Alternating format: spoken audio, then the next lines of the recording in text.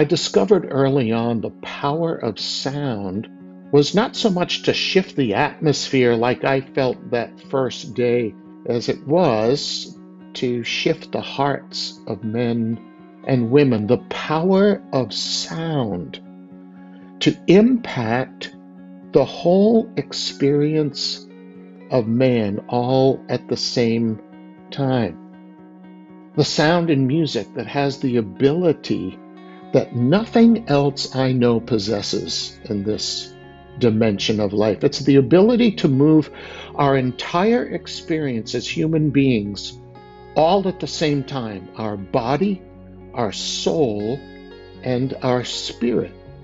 And through the sounds, we can speak to heaven and to one another all at the same time. We can provoke the presence of the Creator because in that famous verse of Psalm 22 written by King David, he inhabits the praises of his people